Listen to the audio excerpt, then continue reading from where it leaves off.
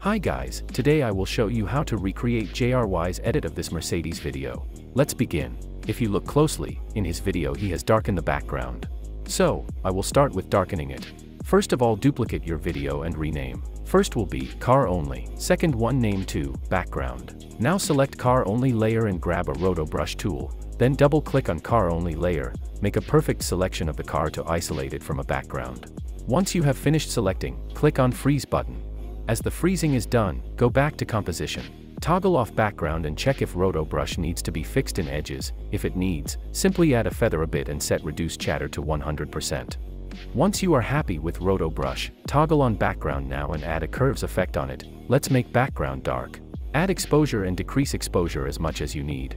Note, you can darken your video using other effects like levels, lumetri color, or using brightness and contrast. Once you have finished darkening the background, let's jump to another effect. As we can see, he has used a Glitchify plugin to make this glitchy background effect. To make that glitchy effect, duplicate your car only layer and select bottom one and pre-compose it. Add a Glitchify plugin on it. Expand image glitch and toggle it off. Expand color glitch and toggle it off as well. Expand channel glitch. Expand channel scale, toggle on vertical, change offset and speed multiplier to 0. Increase scale as much as you will enjoy. Expand advanced. Expand channel scale and toggle on fill gaps. Let's compare to Jry's video. Nice, that looks the same. Now let's make this mini cars and badge effect. Duplicate your car only layer and rename it to 1. Now create new null object. Add a slider control effect on it. Now select your number 1 layer, press S on your keyboard and make it smaller. Then double click on an anchor point tool and change anchor point position like this. Move that mini car layer to the right corner. While layer 1 is selected, press R on your keyboard to open rotation. Hold Alt button on your keyboard and click on rotation stopwatch icon. Then select null layer, and let's link rotation to slider effect. Type here, star index. If you play back the video, nothing happens. Let's do the magic. Select your layer 1 and duplicate mini cars as much you want. I will duplicate 8 times.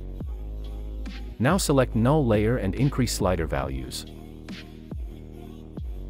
That was easy and time-saving trick. If this trick was helpful, please leave a like. Once you have liked this video, let's select all duplicated layers and link them with null layer. Then select null layer and press S on your keyboard, hold shift and press P. This will bring position and scale only. Change position and scale on your wish.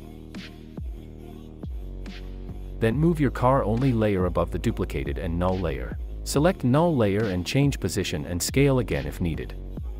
Let's quick check Jry's video. In his video, those mini cars are rotating a bit. Let's do the same rotations. Select null layer and press R on your keyboard. Click on rotation stopwatch icon to create a keyframe. Then go to the end of the video and change rotation as much as you will enjoy. Nice, I'm happy with it. Let's check his video again. Here we can see a Mercedes badge behind the car. Let's bring our car's badge to After Effects and do the same. Once you've added badge image, select your background layer, and then toggle off all other layers. Also toggle off effects on background, so we can see video clearly. Now go to tracker and click on track camera. As the analyzing is done, select some points on the car, right click and select create null and camera. Now you can toggle back on all effects and layers. Select your badge layer and link it with track null layer, then enable 3D on badge. Now press S on your keyboard and make it a bit bigger. Then change X, Y and Z rotations. Now select null and all duplicated layers from 9 to 1 and enable motion blur in that layers. Let's make an animation now. While null layer is selected, press P on your keyboard, then click on position stopwatch icon. Move position a bit down. Now press S on your keyboard, then click on scale stopwatch icon and make mini cars a bit smaller.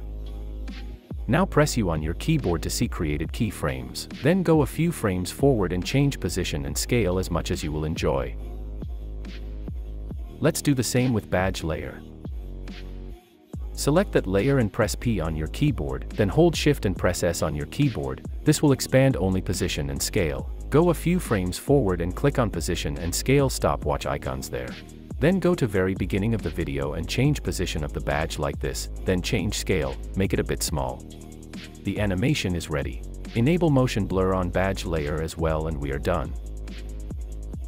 Let's check Jry's video one more time. He also used a glow on his layers. To add glow you can use After Effects glow, or if you have a deep glow plugin, use that one. I will decrease the exposure a bit. Then copy that deep glow and paste to mini cars layers and then paste to Glitchify layer as well. And finally we are done.